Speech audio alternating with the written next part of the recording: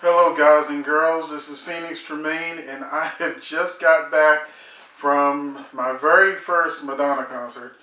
Finally, I went to see her. It was a last minute thing. One of my friends was like, you know Madonna's going to be in DC. And I was like, no, I didn't know. So I checked for tickets and, there were tickets available. So I went to my first Madonna concert and quite possibly my last Madonna concert. So, let's get right to it. Okay, I took notes so that I used to be a reporter for a newspaper, so I know to take notes. And this is the book that you get, the program you get. It's like,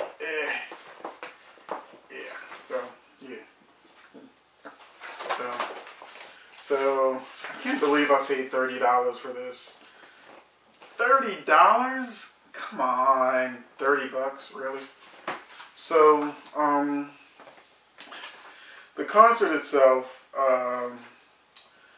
very disappointing. I'm just gonna come straight out with it. It was not what I expected.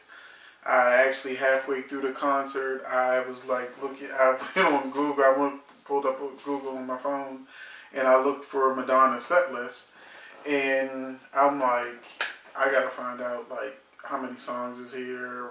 When am I getting the fuck out of here? So basically, the concert started with the song "Iconic."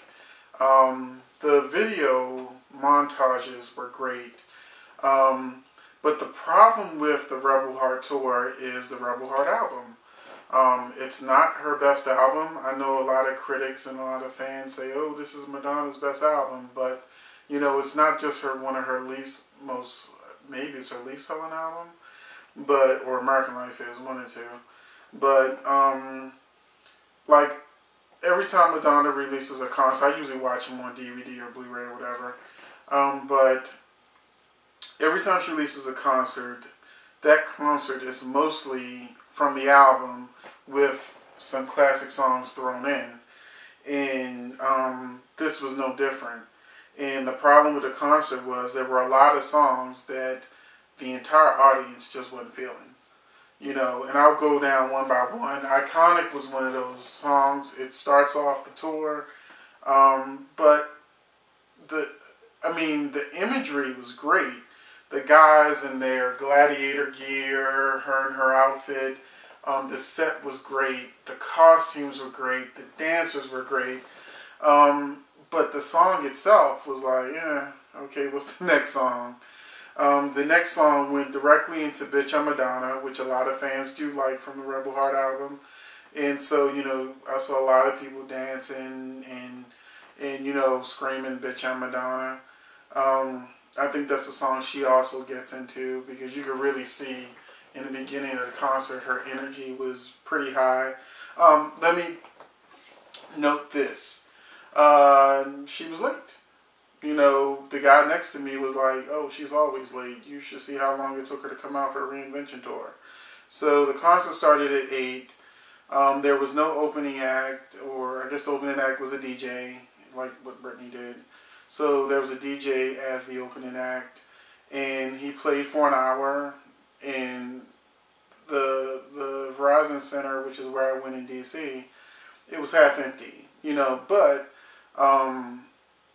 it said that it had sold out. They had said it sold out, and the guy was like, I made sure I had an aisle seat, and the guy next to me was like, you should go to Ticketmaster and complain.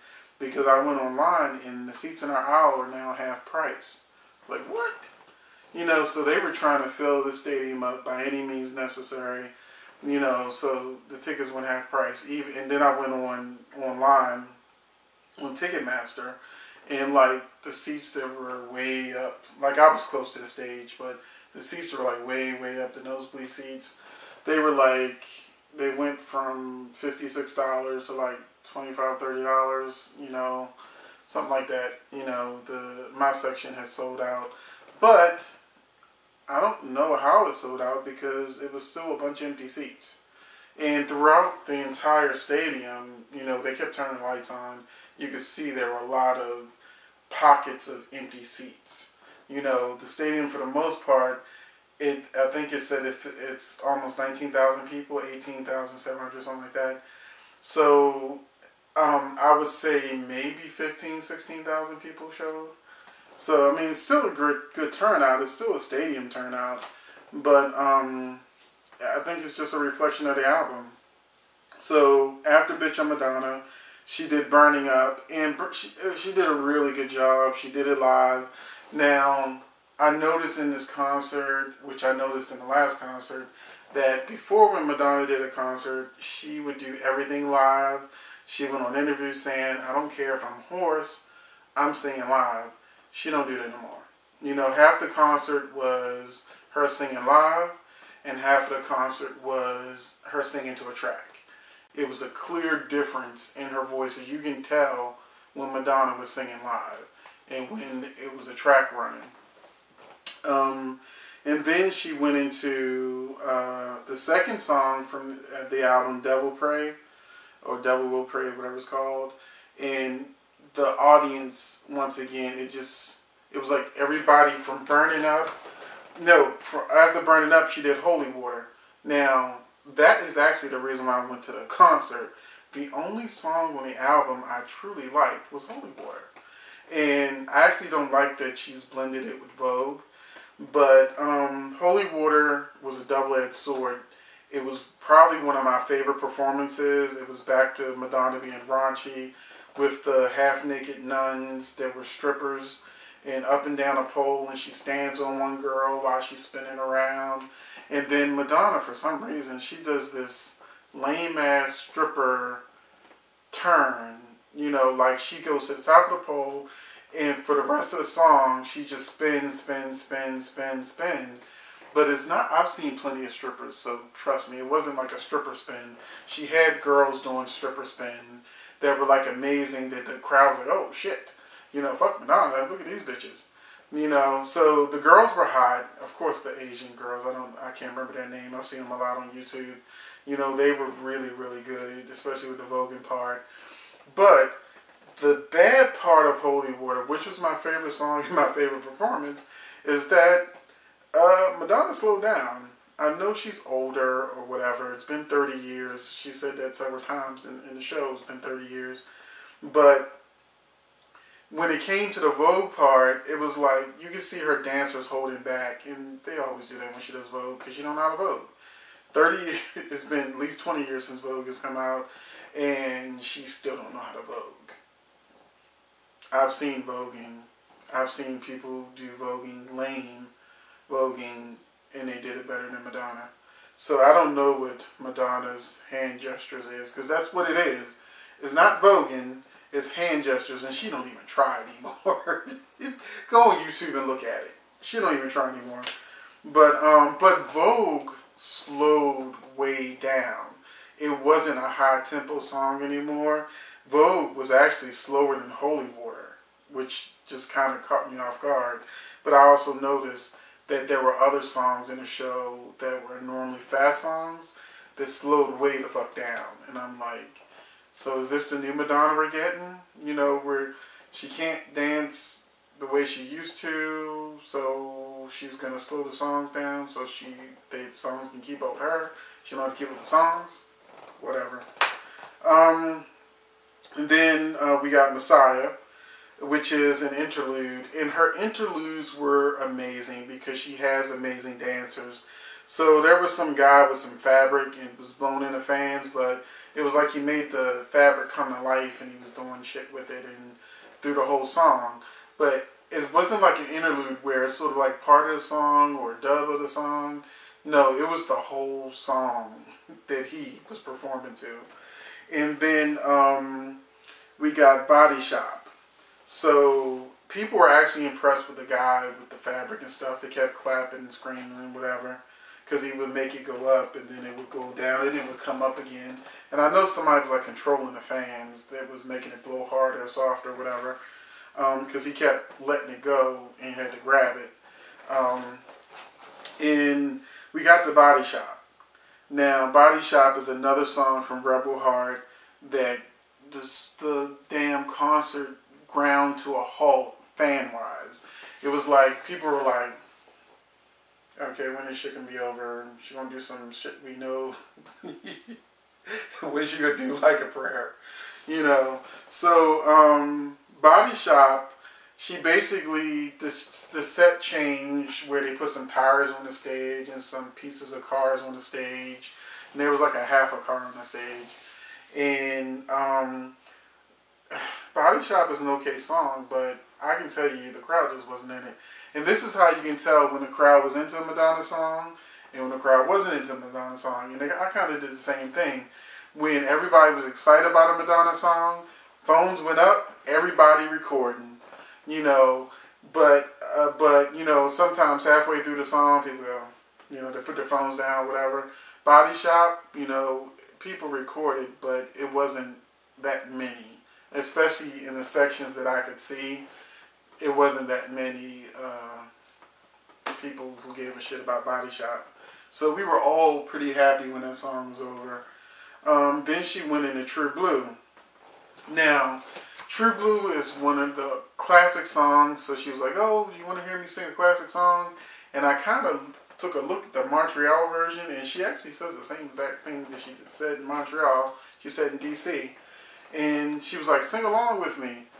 And I know there was a lot of over 30, over 40, over 50, maybe in their 60s, you know, coming to see Madonna. There was a lot of young folks too, but mostly everybody was over 30.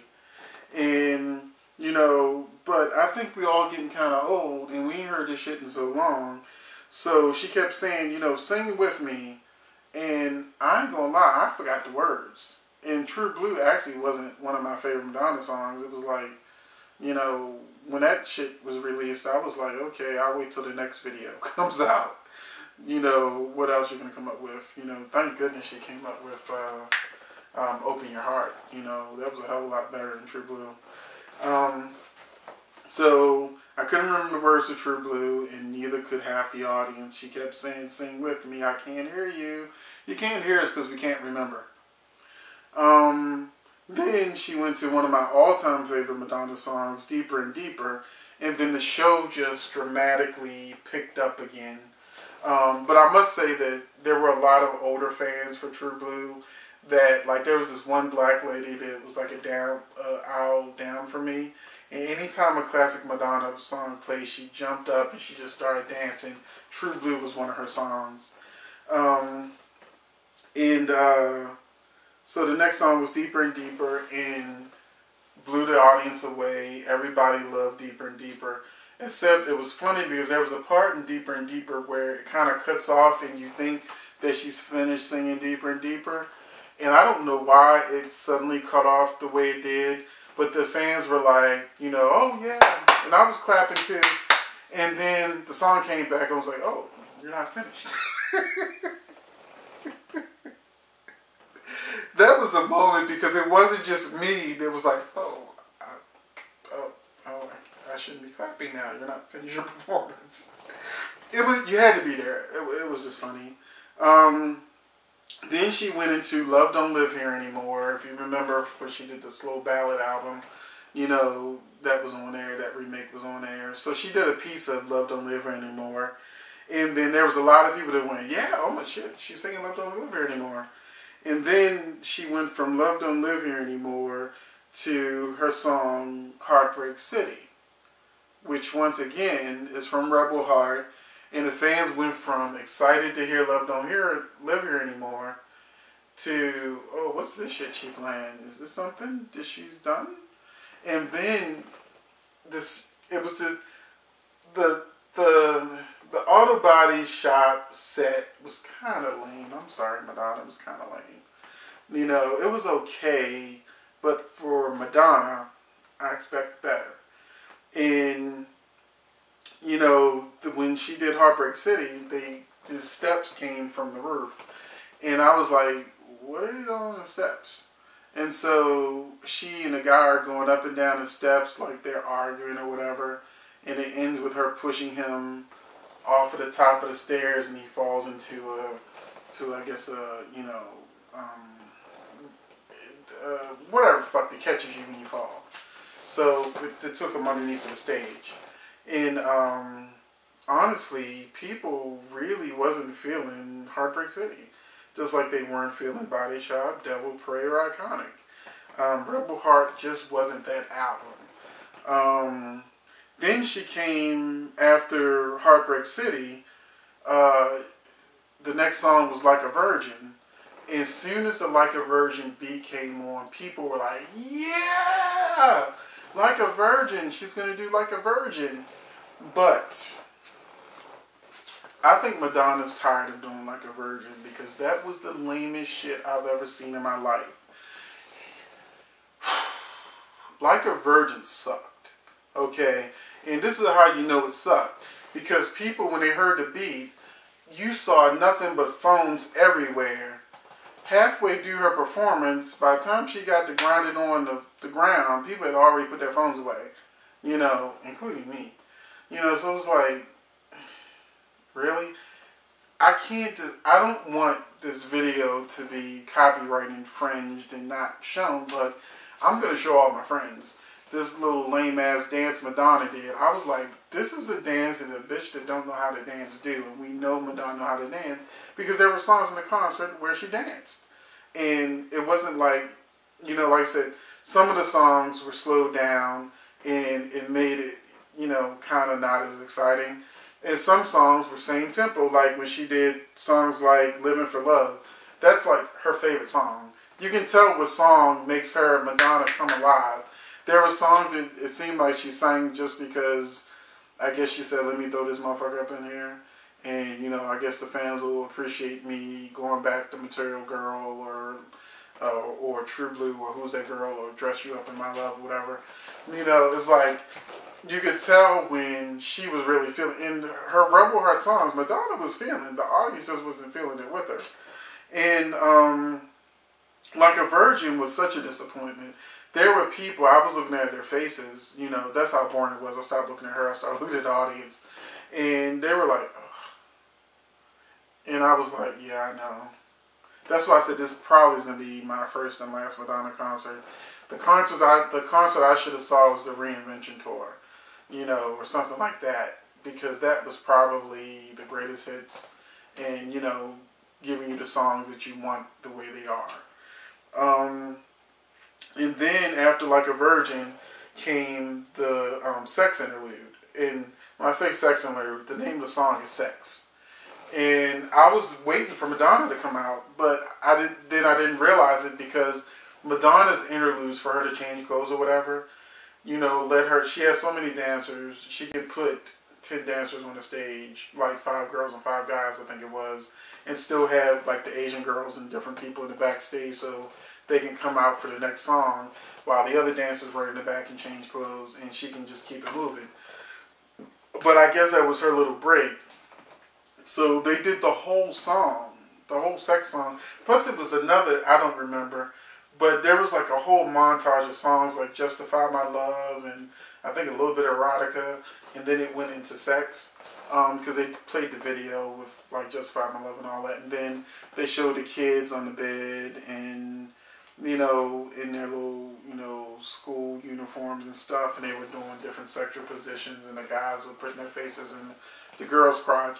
Essentially, they were doing all the things that you would expect Madonna to do, or what she used to do. She now has passed off to her dancers.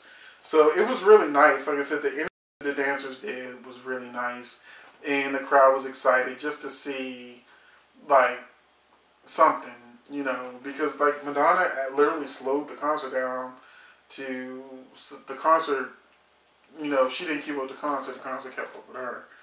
And then she came out like gangbusters for Living for Love. Now, once again, that was the big matadors, costumes, the guys with the horns and the shiny masks, and, you know, Living for Love, you know, she is one of those songs you can tell she loves because she performed the fuck out of it, you know, and she was high energy, she was dancing, and she was very active in that song. After that, she went from Living for Love to La Isla Bonita. And she always throws this song in there. It was like, I don't remember a concert where she hasn't done La Isla Bonita. I think the one where they did Frozen, whatever, she didn't do it. But she loves it. So you could tell that whenever she does La Isla Bonita, she always gives it a little something extra. But it went back to being slow. So the last few concerts where she did La Isla Bonita, it was very high energy and high impact. But now, you know, this one slowed way the fuck down to the point where I didn't even recognize the song at first until I heard the chorus. I was like, oh, this is La Isla Bonita. I was like, is this some other song? Because she did a couple of Spanish songs. I was like, is this one of the other ones? And I was like, oh, I actually like La Isla Bonita, and I like the fast versions that remake she did. So it's funny I didn't recognize it. Then came the 80s medley. Now, my problem with the 80s medley is that they kept the Spanish theme going with these maracas, I think they're called. That maracas beat, that sound was throughout the whole thing, and it was very disconcerting because, you know, it didn't fit the songs. Like, it didn't flow into like a different Latin beat that was kind of like the original beats or whatever, like she's done in the past. No, it was like one consistent beat, and the lyrics just changed, not the beat of the song, and it was annoying to me. It was annoying as fuck, actually. I'm just put it out there. So she did Dress You Up in My Love, which is, you know, throwback from her very first concert. Get Into the Groove, Everybody, Lucky Star, and she went back to Dress You Up in My Love. But those maracas were annoying as fuck. It just, you can see it on YouTube. It just takes away from the song, in my opinion. Who's That Girl? Once again, she slowed it down. And I hate to say it, but it was one of them songs where she sat down with a guitar and was, you know, like, okay, I'm going to slow the concert down now. She literally told us that.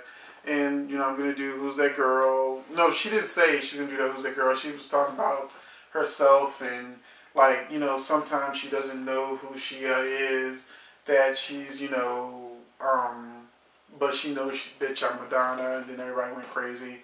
And then she started singing the song, and it was Who's That Girl? And she kept saying, sing with me, sing with me. We know them fucking words of Who's That Girl. I mean, yeah, Material Girl, something like that. We know the words. Lucky Star, we know the words. Who's That Girl? Not so much. I mean, it's from a movie soundtrack. I know it was a hit, but, I mean, it was a hit in the late 80s, early 90s. I mean, it's 2015. We don't know the words. You probably didn't know the words, so you rehearsed it. Like Barbra Streisand, when I've never seen a Barbra Streisand concert. I do not like Barbra Streisand. Don't even get those twisted. But I saw on The View or something where they were saying that, you know, and I think Diana Ross too. Diana Ross will actually be here in Baltimore tomorrow. But, you know, that when they forget the words to their songs, they just ask the audience to sing it. You know, because they're like, it's been 50 years since I've sang that song, and they still expect me to remember it like it was yesterday. I've heard Diana say it, and I've heard Barbara say it. And Madonna, she knew the words to her song, but we didn't know the words of Who's That Girl. Some people did. All people knew was the chorus. So when she was singing the actual song, it was you kind of heard a little murmur of people, I guess, knew it or trying to hum along with it. But then when it got to the chorus of Who's That Girl, everybody was like, Who's That Girl? And then she sang Rebel Heart, and she said the artwork on the screens was from her fans, and you know, and that we're all Rebel Hearts, and we've stuck with her for 30 years, and blah, blah, blah. And ain't nobody checking for Rebel Heart. We didn't know that song. You know, so, now one guy who was like a seat across from me in the aisle, he took a picture, and he opened his shirt up, and he had a tattoo, Rebel Heart. So he probably knew the song. The rest of the audience didn't really know the song. I'm sorry, we didn't. So thank goodness when that song was over. And let me tell you, I went online and I pulled up the set list for the concert because I was so bored. I mean, back when I think Body Shop was playing, I was like, how many songs is left? I'm ready to go. That's like 1, 2, 3, 4, 5, 6, 7. 7 songs in, I'm ready to go. I heard Holy Water. I'm good. I don't have to stay. But I stayed, of course. Cost you much money not to stay. And then after Rebel Heart, Illuminati came on. And Illuminati is one of the hot songs on the album. On the album is like, 19 songs? Out of 19 songs, I think I liked 4 or 5. So there was like 14 songs I didn't give a shit about. And Illuminati is actually one I liked. But it turned out to be another interlude. Just like I liked Sex, the song Sex, that was an interlude, and so was Illuminati. But, once again, the dancers were amazing. They were on these big-ass stilt type shit, and it was flexible, so they were, like, going back and forth, like they were almost down to where the artist can touch him, and 2 of the guys grabbed the guy, threw his ass up in the air, and brought him back down. But they were amazing. Phones everywhere, just like, it was just really hot to see this. And then it made me think about, why isn't Madonna doing this? I know it's whatever, but because I thought to myself, Pink would do it. Pink is fucking from the ceiling and shit and trapezing and shit. And I said, it would have been cool to see Madonna do that. They're harnessed in. It's not like bitch gonna fall. And I say bitch a lot. No, nothing meant by that, Madonna. Then we get to, I think, probably one of Madonna's all-time favorite songs. It's never, ever been my favorite song.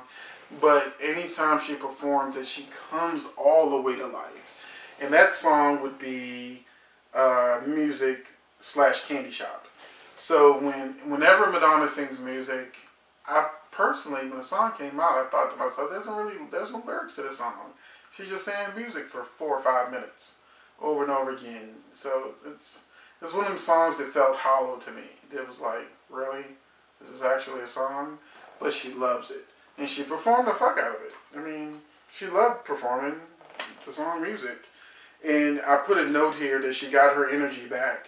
Because during the whole Dress You Up and Who's That Girl and all that, her energy went way down again. And oh my god, I gotta say, the Dress You Up segment for the 80s medley, worst fucking clothes ever.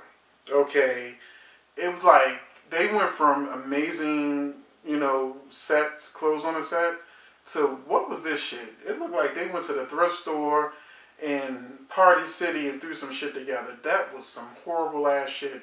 Even in the concert, Madonna was like, I'm not used to wearing this many clothes, but I wanted Barack Obama to come, so I tried to tone my show down.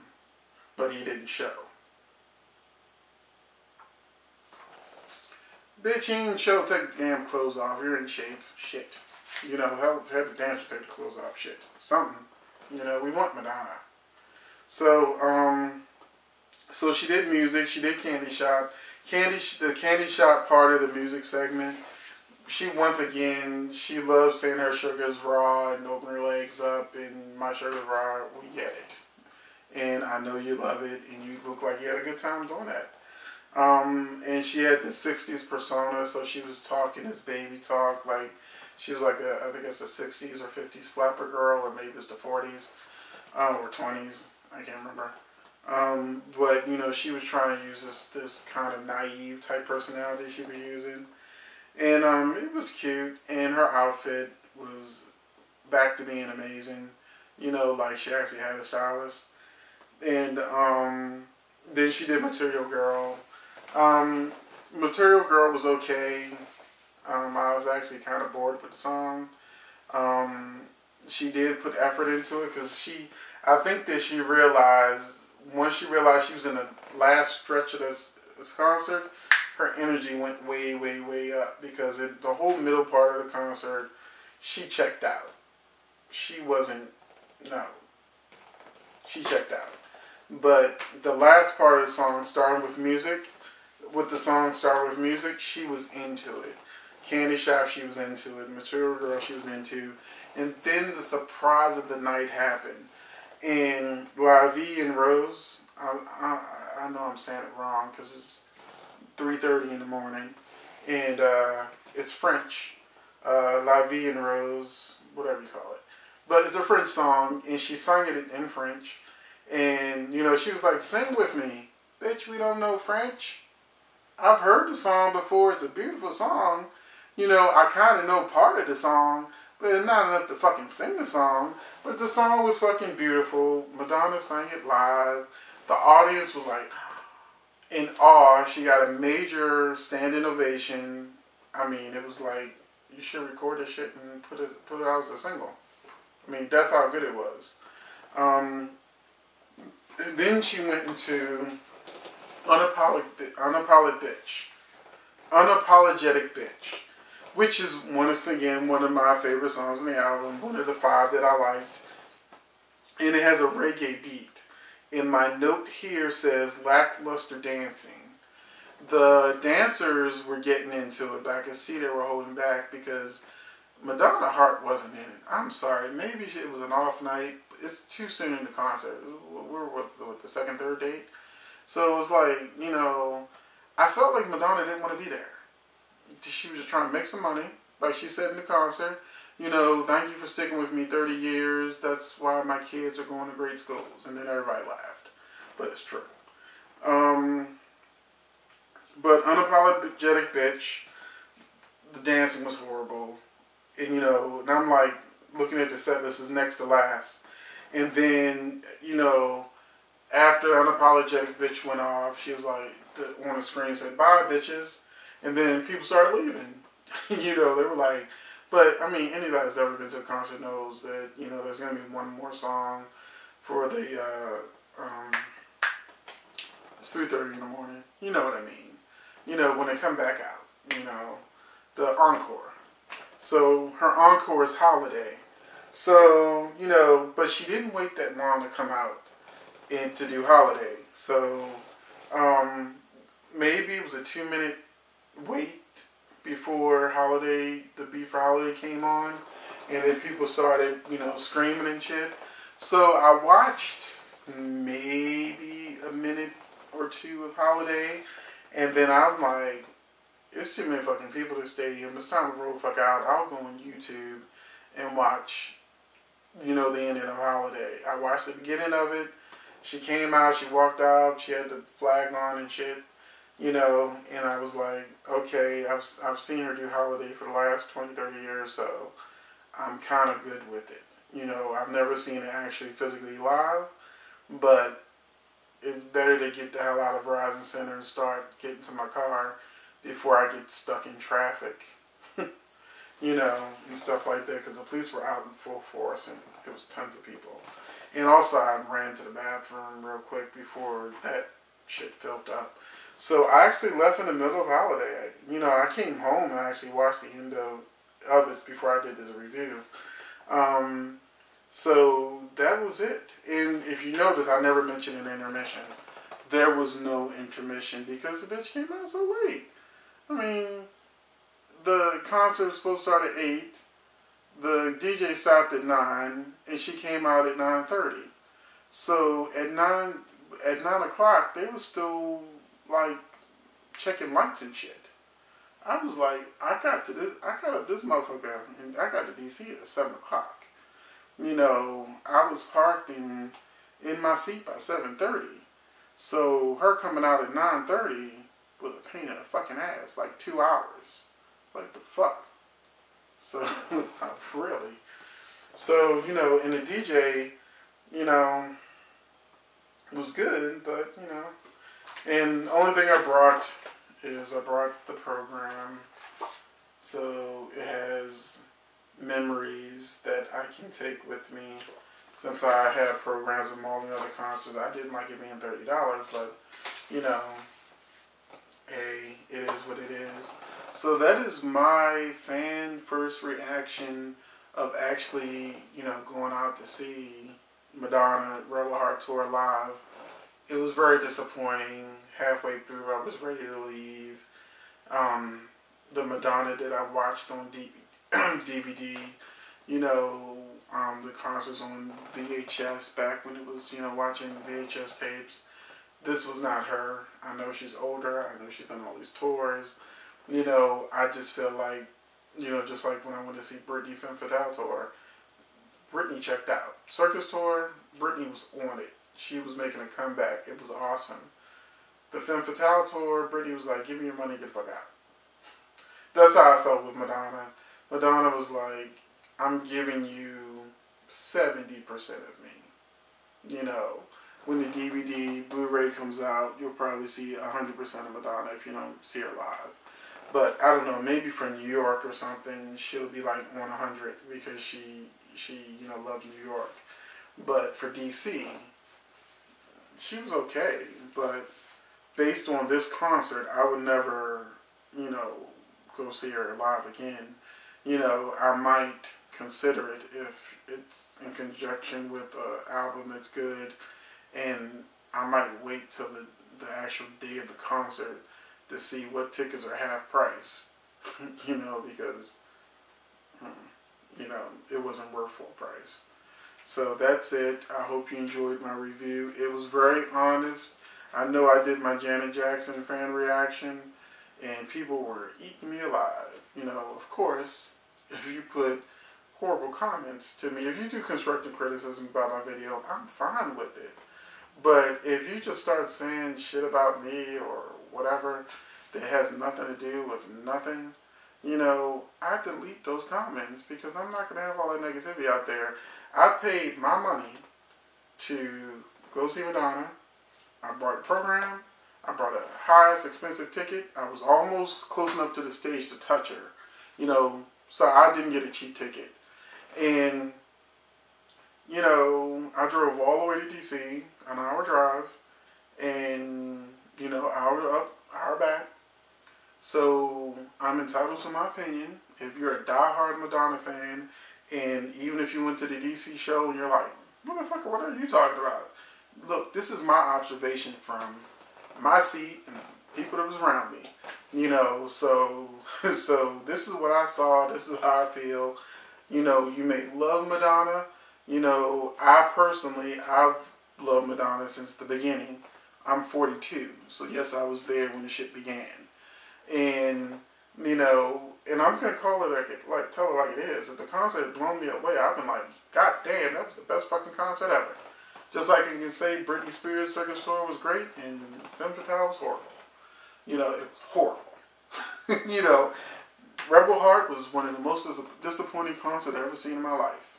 You know, the TLC concert I saw was better than this shit, and those bitches came out 2 hours late. I mean, Christina Aguilera and all the motherfuckers was gone. These bitches didn't come out, so people were walking the fuck out. They only did an hour, like maybe hour, 10 minute set. Okay? You know, we missed a whole fucking chunk of the concert. And that shit was better than this shit. You know, I left Madonna's concert and, well, I think I really need to call Ticketmaster and see if I can get half my money back. Because it was not worth the full price of admission. You know, that's just how I feel about it. So, as I said in my Janet Jackson, I'm about to make some bitches mad. So, and that's the diehard fans. You know, so like I said, you can do your negative comments. I will delete them. You know, if I feel you're saying something that's constructive criticism, or you say, well, I went to Madonna's concert and the people in my aisle knew the words of True Blue. You know, the ones in mine didn't. Maybe yours did. Fine. I can deal with constructive criticism of you defending Madonna and her tour and, oh, she was so great. I'm good with that. But when you do personal attacks and you don't even fucking know me, and I'm doing an objective review of the concert I just paid for and saw, you know, it is what it is. Okay. So that was my review of the Madonna Rebel Heart tour. And I hope you enjoyed it. I hope you look at my other reviews. And that's it for me. It's like 3:41 in the morning. I took an energy drink to drive my ass back home. And I need to take a sleeping pill to knock me the fuck out. So I can get up and go to the gym in the morning and get my He-Man on. Because I'm losing I'm doing a fitness video that comes out in January.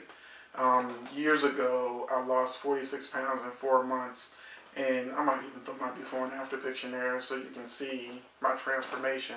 And then last year, my mother died, and I started eating fried chicken and chitlins and all the shit I didn't eat, what I grew up with as a kid.